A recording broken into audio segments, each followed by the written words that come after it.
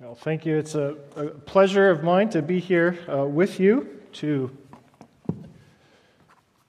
see many new faces and many other familiar faces here. I also understand that St. Columba's is starting a series on the parables this summer, and so it's my privilege to speak to you on this parable that we find in Matthew 21.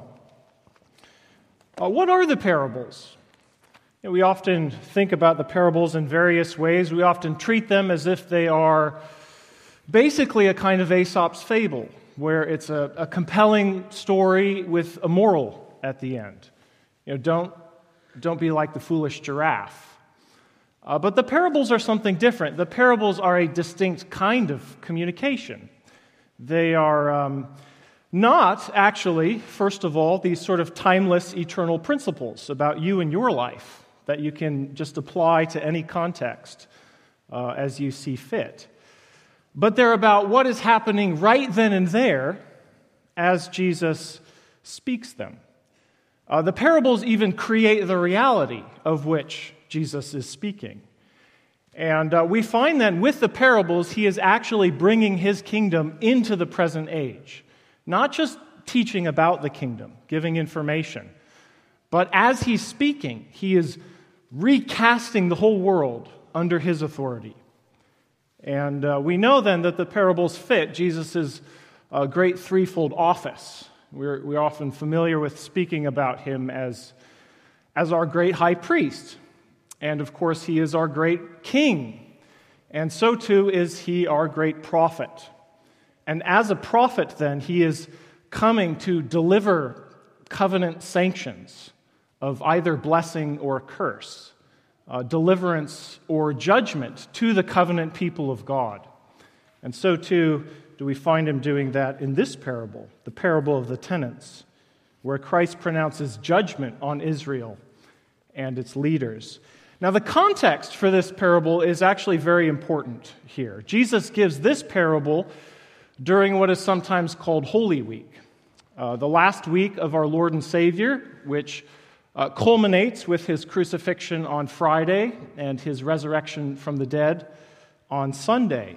And during this week, he goes with the disciples each day to enter Jerusalem, to visit the temple complex, and then he retreats with them each night into Bethany. And that week begins on Sunday. It begins with the triumphal entry, and we can see this at the beginning of Matthew 21. Jesus rides into the city of Jerusalem on a young donkey, and this is no random act, nor even really a sign of humility, but he does it as the victorious king of Zechariah chapter 9.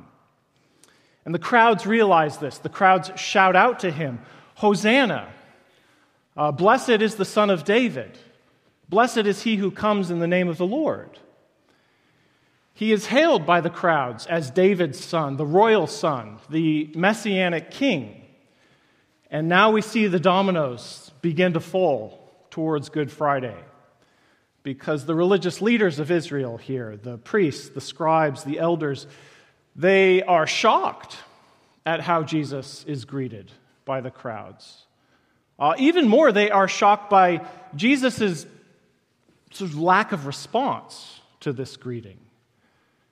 Jesus, why don't you do something about this? Surely you see what the crowds are doing here. Surely you know that they are invoking Psalm 118, verse 26 of that psalm. Blessed is he who comes in the name of the Lord.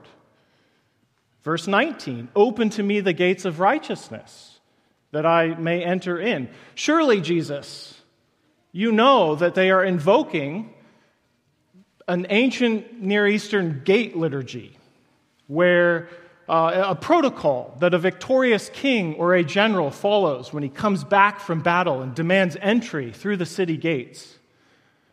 Surely, Jesus of Nazareth, you don't think they're talking about you here. Why don't you put a stop to this? But of course, Jesus does not put a stop to it. All of this happens on the Temple Mount, and then we see Jesus enter into the temple. He ascends the hill of Zion in royal procession. The gates of righteousness are opened to him. All of that happens on Sunday.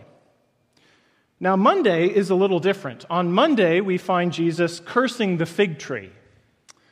What is this all about? Well, the fig tree is a national symbol for Israel. It represents the peace and prosperity of the nation.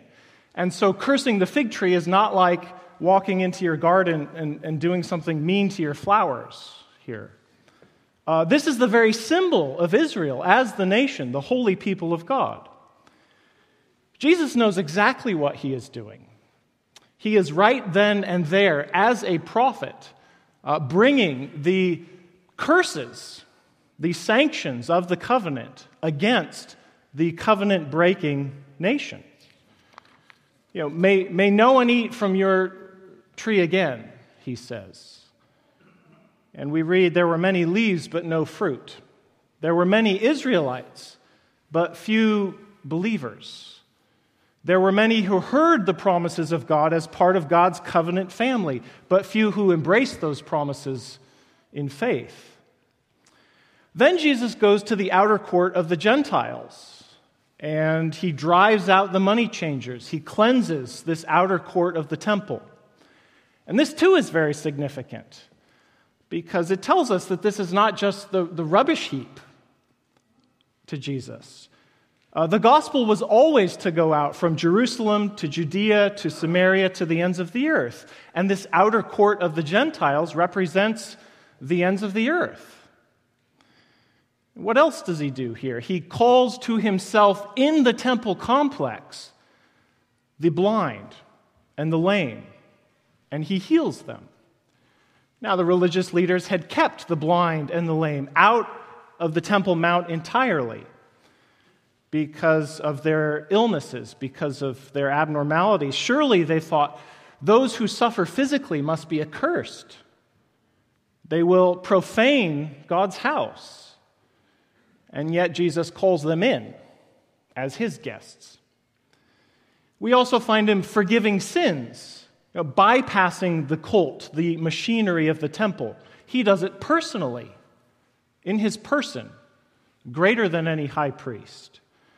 At this point, everyone can see what he's doing. He knows, he's a rabbi. The religious leaders know, the crowds know, he is taking over the temple.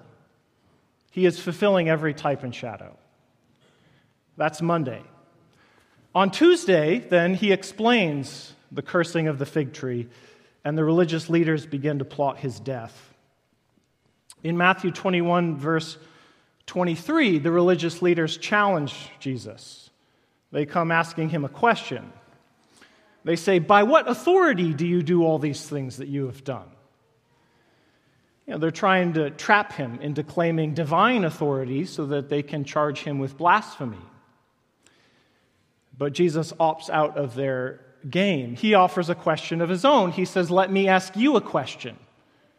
And if you answer me, then I will tell you by what authority I do these things." Here is the question. The baptism of John, did it come from heaven or from man? That's the question. Well, here the leaders are in a corner, because if they say what they really believe, that John's baptism is from man, then the crowds will turn on them. Because as we read in Matthew's account, they all hold, the crowds, that John is a great prophet. But they cannot say that John's baptism is from heaven, because then John's prophetic words are from heaven. His announcement that Jesus is the long-awaited Messiah is from heaven. And so they refuse to answer. And so neither does Jesus answer them. But he does something else. He gives them parables. He speaks to them in parables. Still on Tuesday, he gives the parable of the two sons. And then he gives this parable, the parable of the wicked tenants. You see, the parable is the answer to the question that was put to him. That's why the context here is so important. What do we find then in this parable of the wicked tenants? First of all, we see a treaty between the master of the house, the owner of the vineyard, and the tenants. Verse 33 of Matthew 21. The owner of this vineyard has chosen his vine. It is his choice vine. He's planted it with care. Not only has he planted it himself, but we're told that he built a fence or a wall around it to keep out wild thieves and invaders and animals. He put up a watchtower so that it would be safe from harm. He dug a pit for the winepress. The owner sets up everything perfectly for the tenants. He gives them everything that they could possibly need. And then he leases to them the field. And after some time, this field is producing, and the owner sends his servants to receive the payment of a specific percentage of the yield of the vineyard. That is his rightful due. What is this? This is a summary of the entire relationship that Israel, as the people of God, was to have with God. Over and over in the Old Testament, we see Israel likened to a vineyard. We read, for example, in Psalm 80, "You brought a vine out of Egypt. You drove out the nations and planted this vine. You cleared the ground for it. It took deep root and filled the land. The mountains were covered with its shade, the mighty cedars with its branches. It sent out its branches to the sea and its shoots to the river." So too in Jeremiah chapter 2, God told Judah, "Don't forget, I brought you out of Egypt. I carried you through the wilderness, through a land of deserts and ravines, through drought and darkness, into my fields, which are fertile. And I planted you there as my vine, as my choice vine." The nation of Israel here was the visible kingdom of God in that age. And Israel is recapitulating, replaying again Adam in the Garden of Eden. Israel here was to hear and obey as a faithful covenant servant. God had planted Israel into the land, just as God had planted Adam and Eve into the garden and given them everything they could possibly need. And he told the nation of Israel in Leviticus 25, Remember this, he said, "You are but tenants in my land."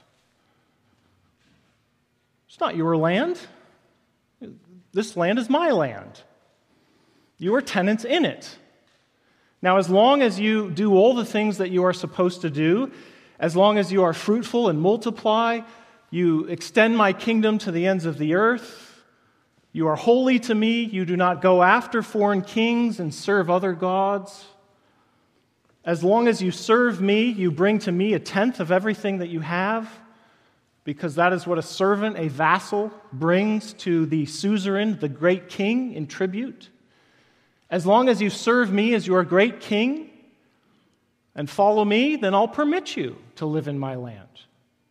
Then you may stay in my paradise that I've prepared for you. That's how it worked. This was a conditional promise. Not for salvation. That always only is by grace through faith in the Lord Jesus Christ. But this was to be a holy nation, to remain in that land. That is the relation of Israel to Yahweh under the Mosaic covenant. Do this and you shall live, as we read in Leviticus 18:5. But God himself, you see, had given to the people everything that they could need. And that's what this parable depicts. It depicts this same covenant, this same relationship on a small, even on an intimate level. A precious vineyard, the owner of the vineyard, and the tenants. And the owner here built that vineyard. He nurtured it. He protected it. He provided for it. There was absolutely no reason at all for that vineyard not to grow up to be Tuscany or Bordeaux. That was the treaty arrangement. But second, we see the treason committed by the tenants. In verse 34, the season for fruit draws near. The owner of the vineyard sends his servants to get its fruit, actually to get his fruit, to collect his due. It's his land. And the tenants, we read, take the servants and beat one, kill another, and stone another. Again, the owner sends other servants more than the first, and the tenants do the same to them. Well, this is not what you expect to hear, given the way that this parable has opened. Now, where does this turn come from?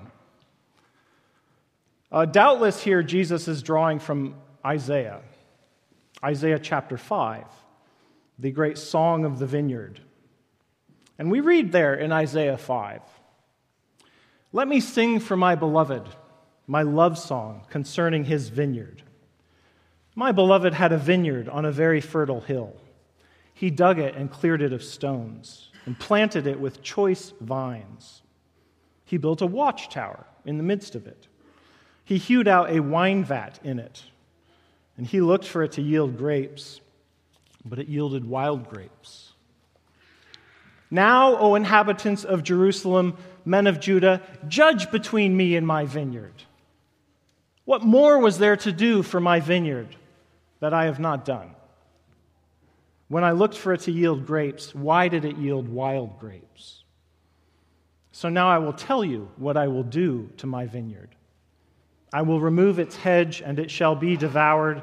I will break down its wall, and it shall be trampled down. I will make it a waste. It shall not be pruned or hoed. Briars and thorns shall grow up. I will also command the clouds that they rain no rain upon it. For the vineyard of the Lord of hosts is the house of Israel, and the men of Judah are his pleasant planting. And he looked for justice. Behold, bloodshed. And he looked for righteousness. Behold, an outcry.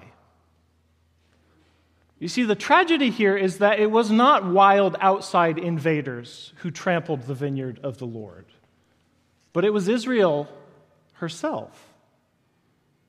Just as we see the covenant of works in creation, and as Adam's history is replayed at Mount Sinai, with the creation of Israel as the holy nation, the people of God, so too in this parable do we see the fall, the treason against this treaty of the great king. Like Adam, Hosea 6, verse 7 says, Israel has violated God's covenant. The vineyard in the parable is Israel. God is the landowner. The tenants are all of the unbelieving nation, but particularly the religious leaders. And the servants are the prophets whom God has sent to his people. Again and again, God sent prophets. The owner sent messengers of his treaty, his covenant. He kept sending them, and they kept preaching a message of repentance. You have broken the terms of the treaty, but there's still hope for you, according to the promise made to Abraham, according to the promise of the gospel. And these prophets were sent to Israel, and Israel did not just not listen to them, but we find that they killed them. They killed them. We see this with the prophet Elijah, who tells us in 1 Kings 19, I have been very zealous, he says, for the Lord God Almighty. The Israelites have rejected your covenant, torn down your altars, put your prophets to death with the sword. I am the only one left, and now they are trying to kill me too. We see this again leading up to the time of the Babylonian exile. 2 Chronicles 36. We read, the Lord, the God of their fathers, sent persistently to them by his messengers, because he had great compassion on his people, on his dwelling place, and on his vineyard. But they kept mocking the messengers of God, despising his words, scoffing at his prophets, until the wrath of the Lord rose against his people, until there was no remedy.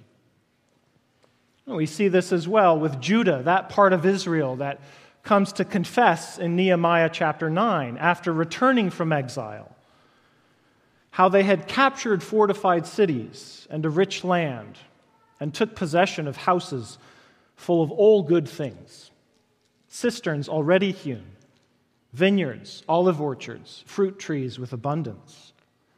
And they ate. They were filled. They became fat. They delighted themselves in your great goodness. Nevertheless, the text says, they were disobedient. They rebelled against you.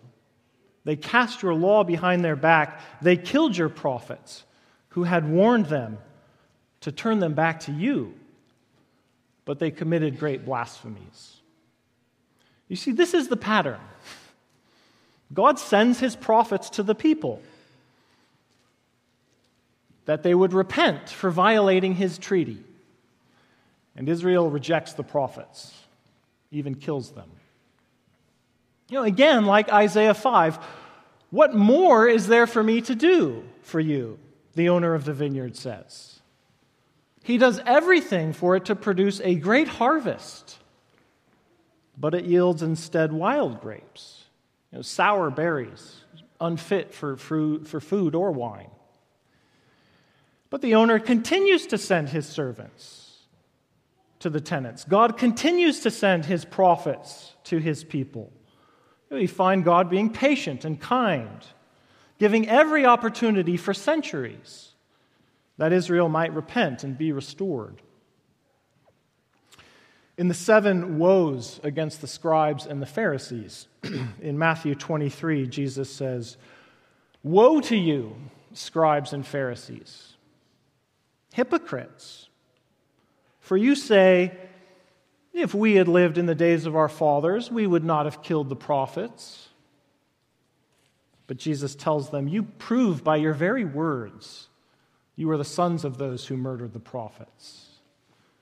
Fill up then the measure of your fathers, you serpents, you brood of vipers. How are you to escape being sentenced to hell? Therefore I send you prophets. Notice, by the way, he says, I send you. The son not only represents the owner, but it really is his vineyard. He says, I send you prophets and wise men and scribes, some of whom you will kill and crucify, some you will flog in your synagogues and persecute from town to town, so that on you may come all the righteous blood shed on earth, from the blood of righteous Abel to the blood of Zechariah, the son of Berechiah, whom you murdered between the sanctuary and the altar. Truly, I say to you, all these things will come upon this generation. And then Jesus offers his great lamentation, doesn't he? O Jerusalem, Jerusalem, the city that kills the prophets and stones those who are sent to it. How often would I have gathered your children together as a hen gathers her brood under her wings, and you would not. Look, your house is left to you desolate. For I tell you, you will not see me again until you say, blessed is he who comes in the name of the Lord. In verse 37 of Matthew 21, the owner has run out of servants to send. There's only one person left. Finally, he sends his son, saying, they will respect my son. Now, in the accounts of this parable in the Gospels of Mark and Luke, we read here, my beloved son. This is a clear allusion to Genesis 22, and Jesus' audience would not have missed it. Over and over in Genesis 22, God tells Abraham to take his son, his only son, the son whom he loves. It's repeated again and again and again. To offer him as a burnt offering on Mount Moriah. But of course, Isaac is not sacrificed. God spares Abraham's beloved son. The true sacrifice, of which Isaac is a type, appears when God sends his son, his only son, his beloved son. That's the Father's verdict at Jesus' baptism. You are my beloved Son, in whom I am well pleased. That's the announcement at his transfiguration. This is my beloved Son. Listen to him. He's the great prophet. He's the last prophet here. Notice also Jesus says in the parable, speaking about himself, he says, finally, the owner sent his son. Finally, he sent him. In the fullness of time, Galatians 4, God sent forth his son, born of a woman, born under the law. What's the proper response to the arrival of this son? Well, the proper response is Psalm 2. Kiss the Son. Kiss the Son, lest he be angry, and you perish in the way, for his wrath is kindled. But blessed are all who take refuge in him. Surely they will respect the Son. But we read in verse 38 that when the tenants see the Son, they say to themselves, this is the heir. Come, let us kill him and have his inheritance. And the tenants then take the son and they throw him out of the vineyard and kill him. You see the escalation of violence. The tenants have refused to bring the owner his rightful share, his due, and now they want to steal the vineyard and the son's inheritance. The tenants have become just like Ahab, that greedy, wicked king in 1 Kings 21. They've become like their father, who with Jezebel, his wife, had the vineyard owner Naboth put to death in order to steal Naboth's vineyard. Just as these tenants here say, come, let us kill him. The exact same phrase, actually, that Joseph's brothers say about him in Genesis 37. It is not a crime of passion. This is premeditated murder. And right now, the action described in the parable as Jesus delivers it is taking place on the Temple Mount. See, that's what the parables do. They create the reality of which they're speaking. The tenants take the son, the beloved son, and they throw him outside the vineyard to die. For God so loved the world, he gave his only beloved son. And as Jesus is telling this parables, the religious leaders are plotting the execution of the Son. That will soon take place outside the Temple Mount, outside the city, in disgrace.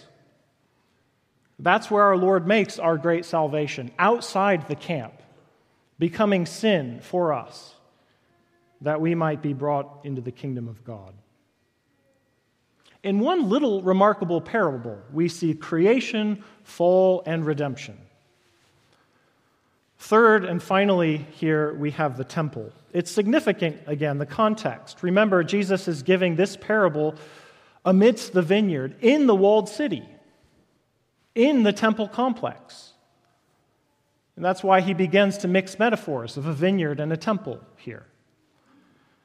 In verse 40, Jesus asks the religious leaders, in response to all this that you've heard in this parable, what do you think the owner of the vineyard will do? This is the aha moment. This is the way parables work so powerfully. They worm their way into your mind and explode before you realize what's happened. Think of Nathan's parable before David in 2 Samuel 12. The wealthy man with many herds who kills the poor man to take his one lamb. Now, just hear me out, David, O wise king. What would you do in a case like this? Well, surely he'd be put to death. Behold, David, you are that man. The owner of the vineyard will come and destroy and give to others. Verse 45. The religious leaders perceived that he was talking about them. Mighty perceptive they are. You see, the parables are first of all about what Jesus is doing right then and there. in his ministry. What does Jesus say then? He says, the stones that the builders rejected has become the cornerstone. What does this mean? In rabbinic literature, the scribes, the elders, are referred to as builders. They are the builders of Israel. How could builders reject the most important stone? Have you not read this in the Scriptures? Jesus asks. Again, quoting from Psalm 118. How are you experts in God's law? He's saying. Again, remember where they are. Remember the context. They are in the temple precincts that Jesus Christ has taken over. He has cleansed the temple. He tells his disciples, if you say to this temple mountain, be thrown into the sea, it will happen. If you ask in prayer, you will receive if you have faith. That's not a timeless principle that we can apply to whatever thing we're interested in. But he's telling his disciples, if you really understood right now, you would tell the temple to be thrown into the sea because the temple is coming down. It served its purpose. We have no use for it anymore. I am here. Remember the question, who has authority to do these things? This is the answer, you see. Christ says, I am the cornerstone. I am the temple. I am the Son. Now, what will the owner of the vineyard do? He comes to destroy the tenants. The religious leaders sought to destroy Christ, but instead they find they are destroyed. The physical temple itself is destroyed in the year AD 70. The opportunity, in other words, for Israel as a holy nation, not as individuals, but as a holy nation, to embrace Messiah has come and gone. The cornerstone that they rejected has crushed them into dust, the text says. Now, this applies first and foremost to the nation of Israel, but it also applies to all who reject the Son. And so God takes the unbelieving nation, he takes away from them his vineyard. He adds Gentiles to his vine.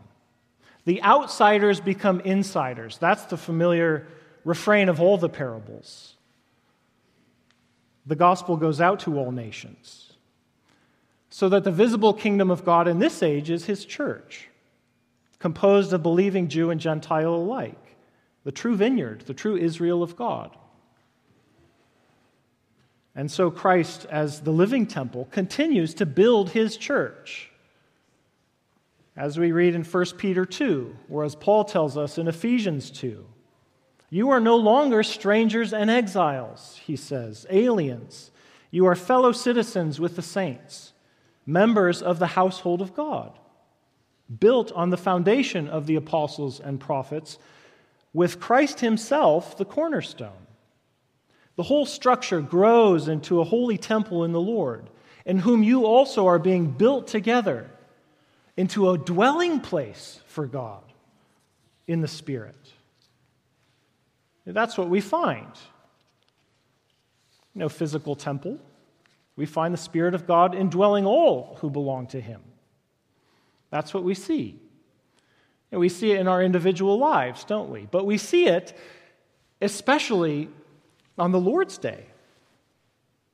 We see it here as we gather together, as God comes down to meet with us in spirit and truth, through word and sacrament, as we worship the Son, whose kingdom shall have no end. For all who receive the Son, then, are brought out of that desert, the ravine, the howling wastelands, the haunt of jackals that is exile, out of bondage in death and slavery to sin, and made to be tenants in the land. Not just tenants, you see, but co-heirs with the Son. For all who receive him, receive his inheritance, all that he has becomes ours in the lush vineyard of our God. And we cannot then help but bear fruit as his life works through us. And so, loved ones, let us receive him. What a Savior. What a servant of the Lord who comes. In the name of the Father, the Son, and the Holy Spirit, amen. Let's pray.